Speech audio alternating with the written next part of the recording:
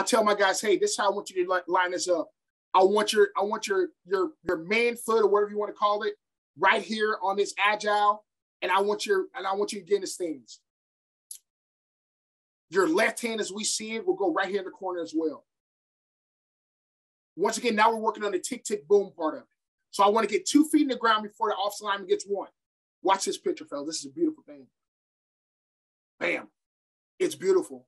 He got 2 feet in the ground. He didn't kick this front agile, which tell me he took too long of a first step.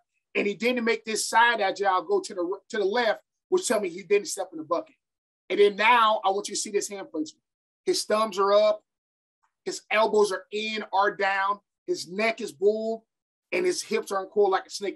It's really a beautiful thing. Then the next of this progression is, now I want to accelerate my feet on contact. And like I said, with any drill I normally do, they'll always work a finish, and we'll talk about finishes in a little bit.